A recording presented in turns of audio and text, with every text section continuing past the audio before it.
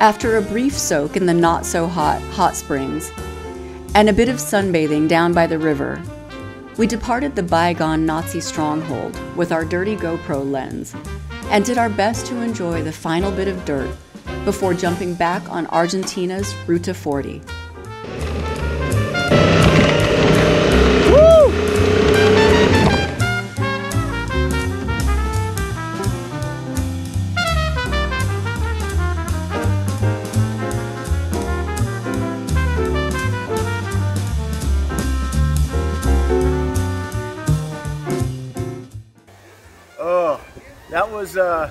That was 120 kilometers worth of fun right there. I haven't had that much fun since yesterday. Did you feel us almost slam dance in the sand back there? Yeah, I felt that. I puckered just a little. There's a little bit of puckering going on there. That definitely got my attention. Back in Sosneado, we fueled up, rinsed off, and admired a few motos before heading north en route to the wine capital of Argentina, Mendoza.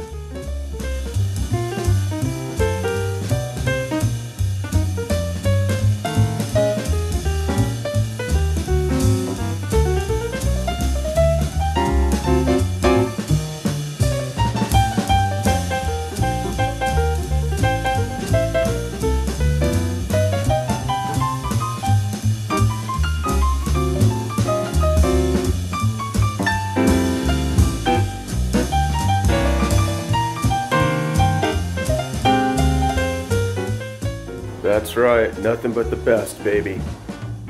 After a rough night in Hotel Central, we set off for Avenida San Martin, in the heart of downtown Mendoza, ground zero for the city's blue dollar black market.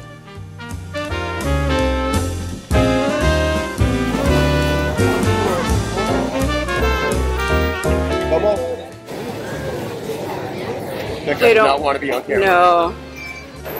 All right, so we're here on San Martin. Huh? Cambio? No, no gracias. No gracias. And walking up and down the street, you can't help but people just bombarding you, asking you if you want to change money. Cambio, cambio, cambio. The guy just asked me right there.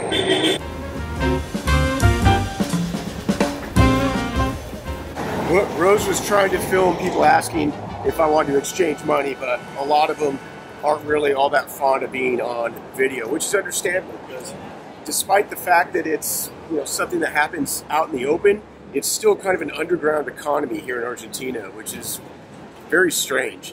Your money is literally worth twice as much if you exchange it on the street, they call it the blue dollar, than the official exchange rate. Like if you use your credit card or your debit card. Interesting part of life here in Argentina. After a few laps on San Martin, we managed to not only find the best exchange rate for our Chilean pesos, but someone who wasn't afraid to appear on camera.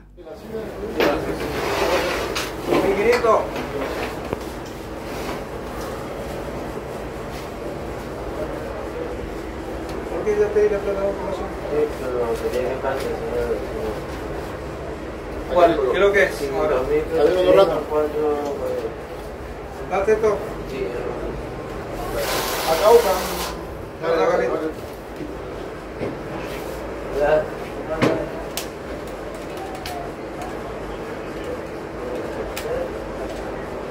$220,000 pesos.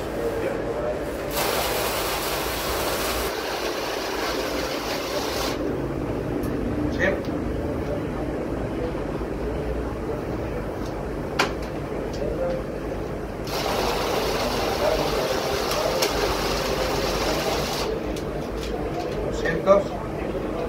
¿Tiene elástico?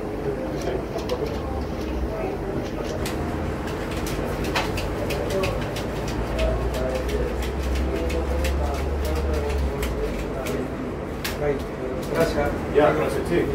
Gracias a ustedes. Hola. Gracias. Chao. Yeah, muchas gracias. Ciao. Look at this guy. First California license plate I've seen in a long, long time.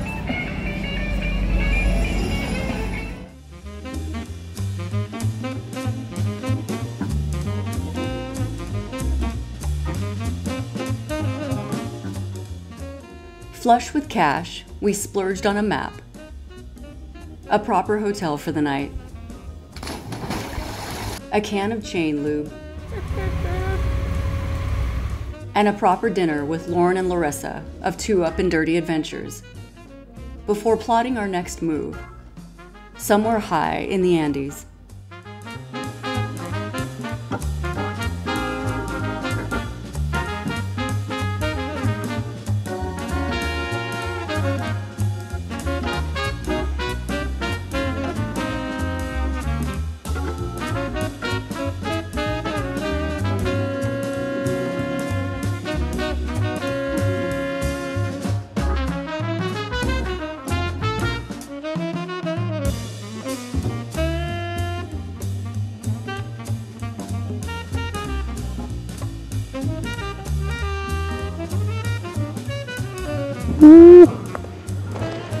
Couple switchbacks. Yeah, a couple. I love it here. Yeah, it's nice and cool up here at altitude. Yeah. Whew. All right, up the mountain we go.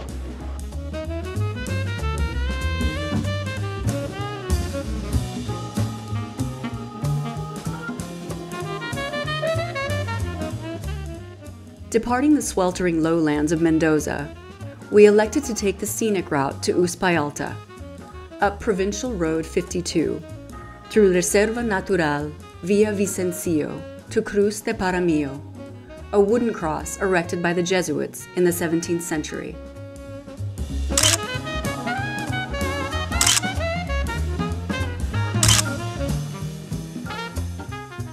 Continuing briefly on the rough track known as Camino de la Cruz, we stopped to admire the view of Aconcagua in the distance. You want to hop on? You want to hop on? Before making the descent into the Badlands, punctuated by old roads, remnants and ruins of the oldest mines in all of Argentina, some of which have been dated to pre-Columbian times.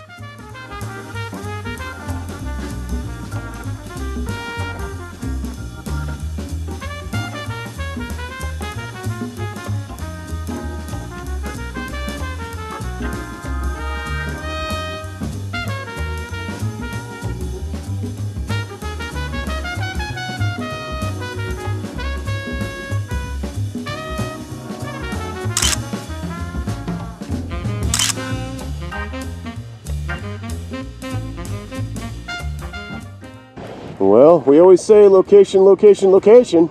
We do. Looks like we got ourselves another fixer. Oh, watch that last step. Still has a bit of a roof line.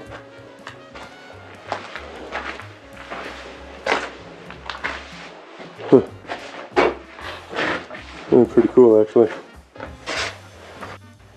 She's a fixer for sure, but she's got a great view. Continuing toward Uspallata, we stopped occasionally to admire more modern ruins.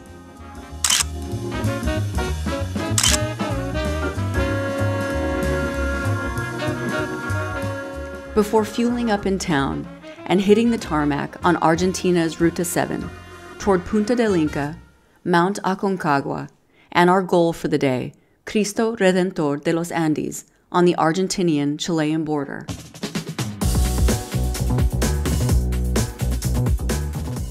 Christ the Redeemer of the Andes sits at 12,500 feet, 3,800 meters on the La Cumbre Pass, a border crossing that served as a major artery between the Pacific seaports of Santiago de Chile and Buenos Aires on the Atlantic coast of the continent. Before construction of the long-abandoned Transandine Railroad Tunnel in 1910, which was likewise supplanted in 1980 by the Christ the Redeemer Tunnel at the heavily trafficked Los Liberadores border crossing on the Pan-American Highway.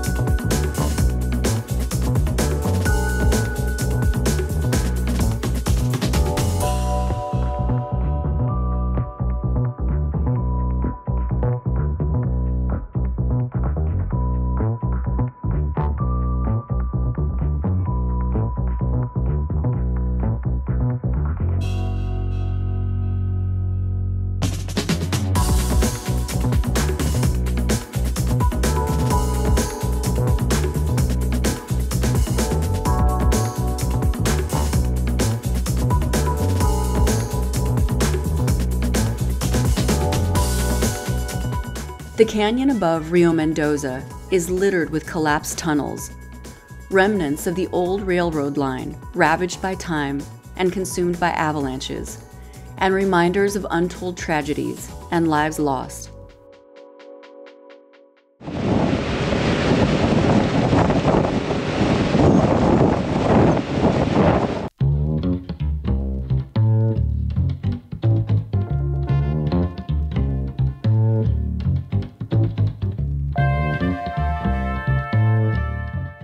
The original La Cumbre Pass, simply designated RNA 006, departs the highway here, in the village of Las Cuevas.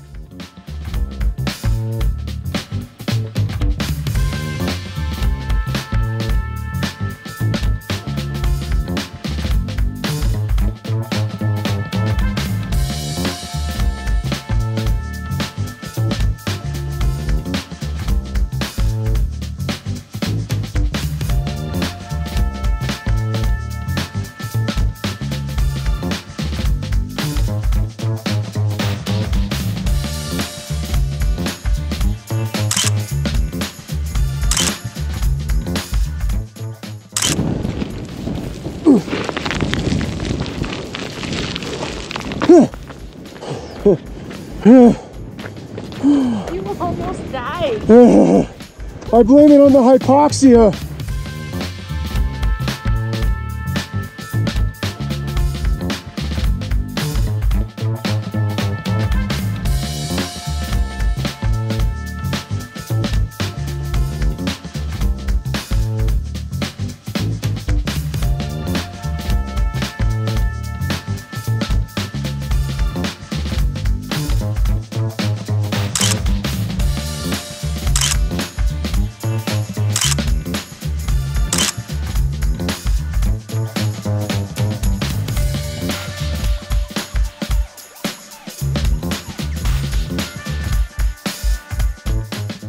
Once one of the most critical land borders in all of South America, it is no more than a novelty now for those who wish to visit the statue, live in the past, or perhaps sneak into or out of the country at this long abandoned border crossing, high in the Andes.